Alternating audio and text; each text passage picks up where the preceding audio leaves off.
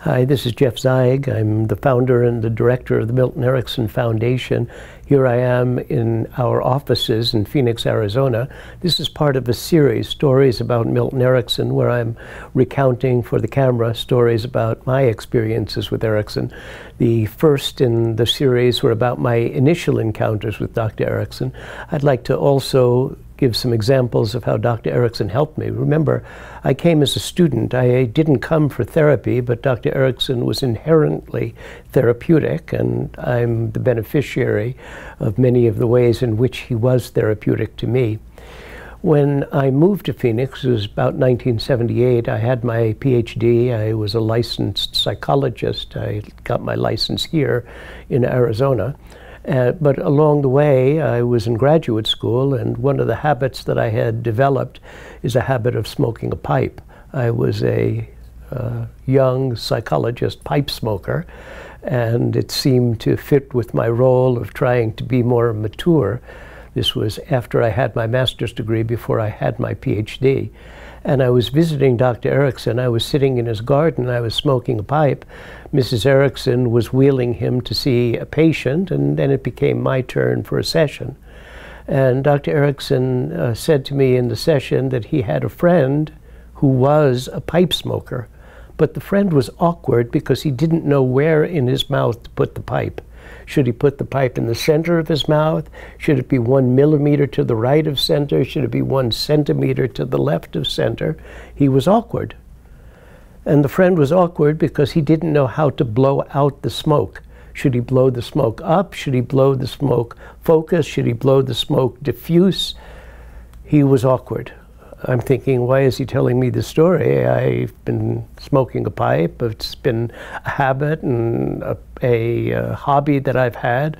I had European pipes, I had bent pipes, straight pipes, I had a pipe rack, I had a silver lighter, I had a leather pouch, a custom blend of tobacco, pipe tools. It was my hobby of being a pipe smoker. And Erickson continued the story. Remember, Dr. Erickson spoke in a very slow, measured, thoughtful way. And he continued the story.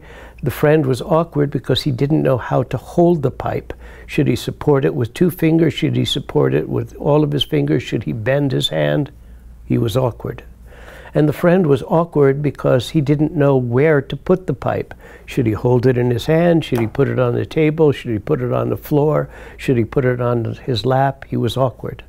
And the friend was awkward because he didn't know how to light the pipe. Should he use a stick match? Should he use a wick match? Should he use a butane lighter, a wick lighter? Should he use a butane lighter? He was awkward.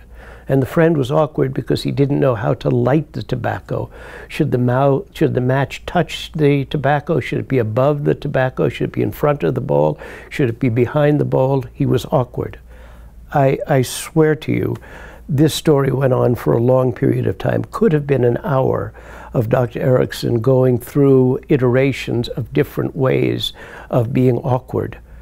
Finally, from what I know now, probably I flattened my expression and I nodded and I indicated to him in some way that I got the message. 2 days later, day or two later, I was driving back to the San Francisco Bay Area where I lived. I got halfway there. I remember I looked up at a stoplight.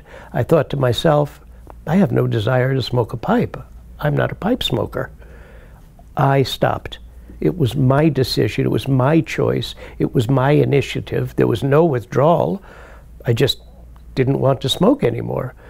Now, all that Dr. Erickson did was to tell me a story, and a story about being awkward. Now, pipe, awkward, pipe, awkward, pipe, awkward was said so many times, and if there was anything at that point in my life, pre-PhD, that I wanted to be, it was not to be awkward. And then what Dr. Erickson did is he used my conscious mind against my unconscious mind. Smoking was an unconscious habit. And rather than looking at smoking as a thing, he broke smoking down into a series of components. And I became hyper aware of all of the components. suddenly it wasn't an unconscious act to smoke a pipe. I had to be aware of how I was holding it, where I put it in my mouth, whether or not I was blowing the smoke out in a diffuse stream or a focus stream. It was no longer something easy to do. Now, Dr. Erickson never asked me, he never said to me, Jeff, do you want to stop smoking a pipe? He never admonished me, Jeff, smoking can cause lung cancer, lip cancer, tongue cancer, throat cancer.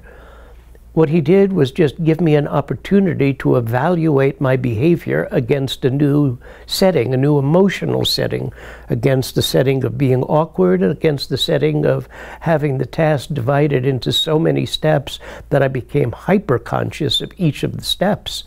And Dr. Erickson never asked me. He never said, Jeff, did you stop smoking?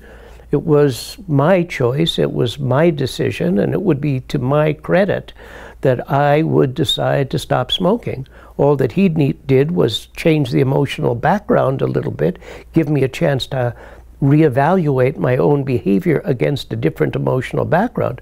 Fortunately, I was intelligent enough to do that, and I quit. And that has never been a problem for me. The issue there is also about autonomy. In traditional hypnosis, it might be the case that somebody gives suggestions into a passive patient. Cigarettes will smell bad, cigarettes will taste bad, and the initiative, the direction, comes from outside in traditional hypnosis. Erickson's approach was not to induce hypnosis, it was to elicit realizations. I had everything I needed to be a non-smoker. It was just a matter of taking those components and having an event that would crystallize those components.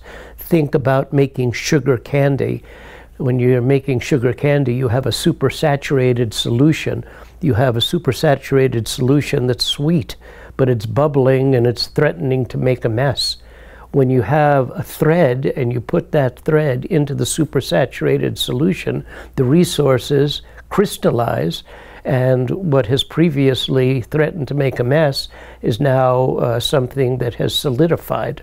So the orientation of Dr. Erickson was, yes, certainly, quote unquote, indirect, but it was orienting toward helping people to reorganize some of the resources that they had in their mind, in their brain, in their heart, in their spirit, and stimulate those resources into play. That particular story about Dr. Erickson helping me with stopping smoking is one of my favorites, and it's not a technique. It's not something that I have used repetitively with people who wanted to stop smoking. This was something that Dr. Erickson invented at the moment. And one of the credits to Dr. Erickson was that he had the impetus, the ingenuity, the creativity to develop a new technique for each patient. When Dr. Erickson turned 75, Margaret Mead, who was also 75 at the time, wrote a tribute to Dr. Erickson that was published in the American Journal of Clinical Hypnosis, and said that one of the defining characteristics of Dr. Erickson was inventing a new approach for each patient. Not necessarily for the purpose of being creative, but more necessarily for the purpose of tailoring the technique to the uniqueness of the individual. This is Jeff Zeig. Here I am in Phoenix, Arizona, with stories of Milton Erickson.